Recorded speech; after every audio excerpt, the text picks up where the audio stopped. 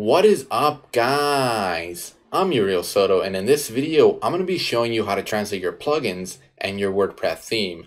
Now, this was requested by Ileana, a subscriber, so let's go ahead and just jump right in.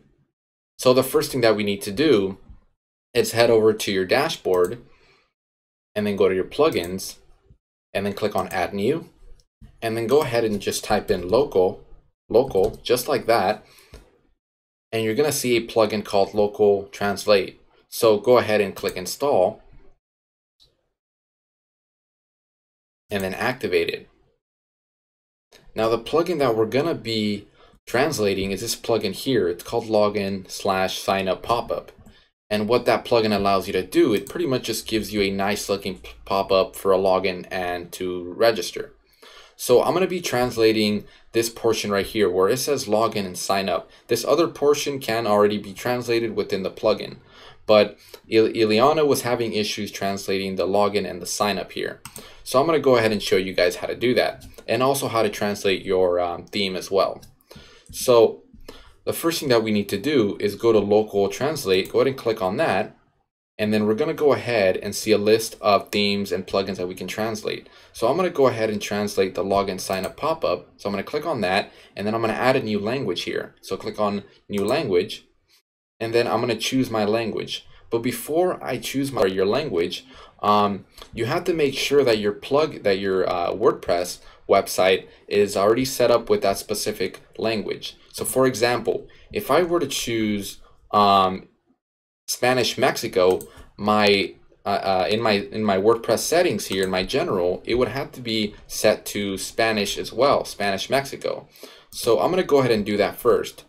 So I'm going to go ahead and set this to Español de Mexico, and then I'm going to go ahead and click on Save Changes.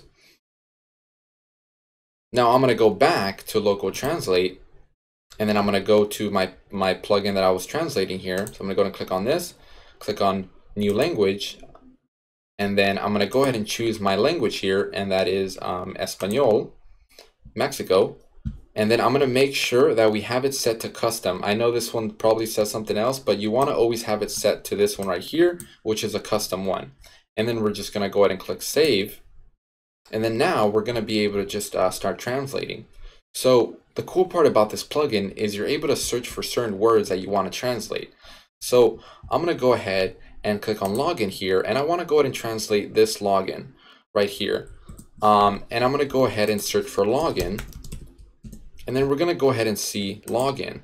So as you can tell, that this is how it's set up on the website already, and this is the translate that we can add. So I'm going to go ahead and just go to Google Translate, and I'm going to type in login, and I'm going to make sure that this is set to Spanish, and then I'm going to go ahead and use this one right here, which is iniciar sesión. And then I'm going to go ahead and just paste it in here, and this is what I want it to translate to. So then I'm going to go ahead and click save here, and then I'm going to go and refresh this.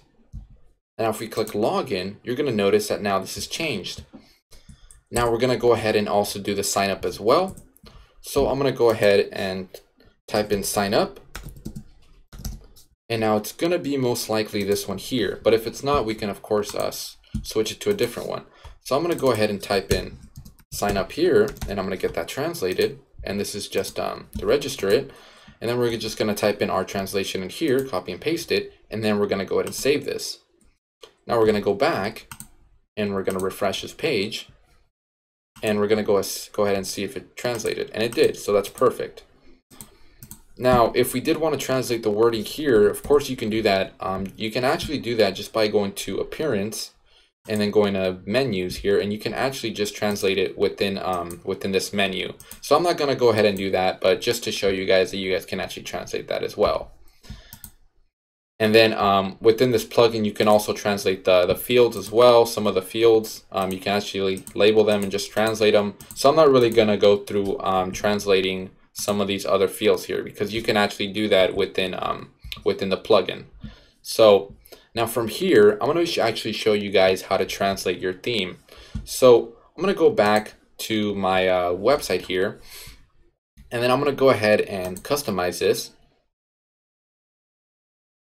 Now you will see that this menu here is set to English. Now I want to translate some of these. Now I'm going to go ahead and translate the header here. So I'm actually gonna open up another tab here.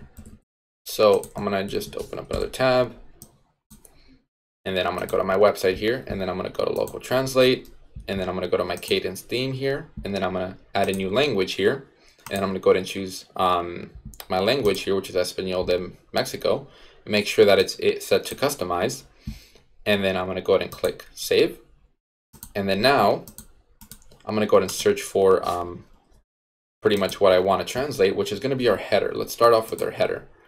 So let's just do our header for now. Now you will see that there are quite a bit of headers here, but I'm sure it's going to be this one here. So I'm going to click on that one. And then I'm going to go ahead and just type in header. And let's go ahead and just use this. This probably might not be the right translation for it, but just bear with me. That's what I'm going to use there. And then I'm just going to click save.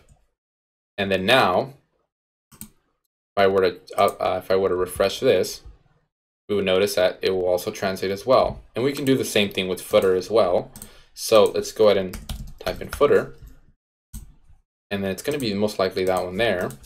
And we're going to go ahead and just type in footer here in our translator. Now I'm sure you guys probably already know the translation for that.